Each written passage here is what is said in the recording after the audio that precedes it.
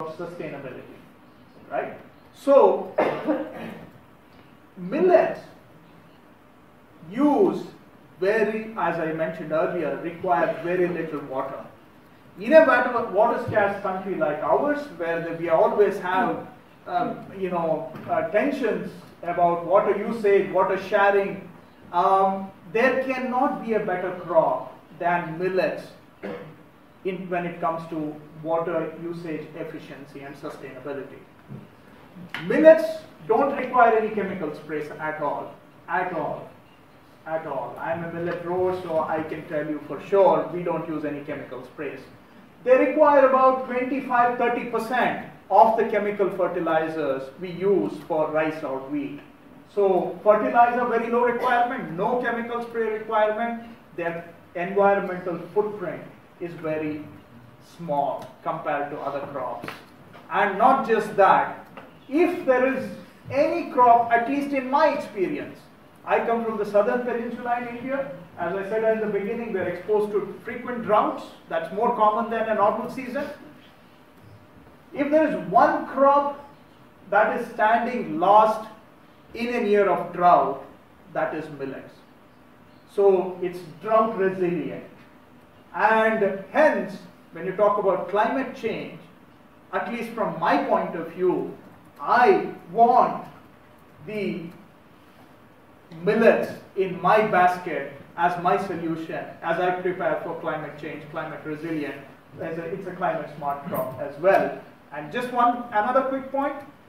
In my experience, where I come from, this is also attested by research institutions, there is no other high quality fodder like millet fodder that is available in our experience. So it's very nutritive fodder as well. So hence, we have been running this Smart Foods campaign.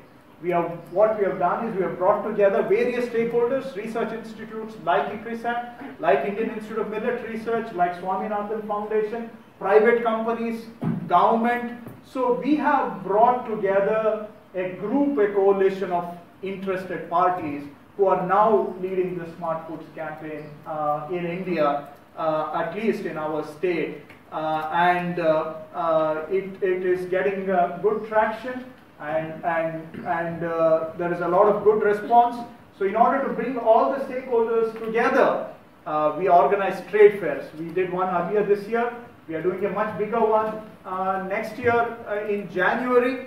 So if you really want to see for yourself what I've said has got any ground truthing, you are welcome to come and check us out in January. It's in Bangalore, in India, and you can see the buzz that we have created. You can see for yourself the cycle we have created and how it is working very well. We are looking to scale it up as well. So we welcome any partners. We welcome help from all you people. So coming back to your question, so here is something that's good for our health. Wrap up in 1 minute. Yes, no, half a minute. So, coming back to you, you asked the question, something that's good for our health, good for the health of the planet. Here is millets, which is good for our health, good for the health of the planet. Not just that, I add you one more, it's good for the farmer as well, particularly the small, marginal farmer who is stuck with very poor soils.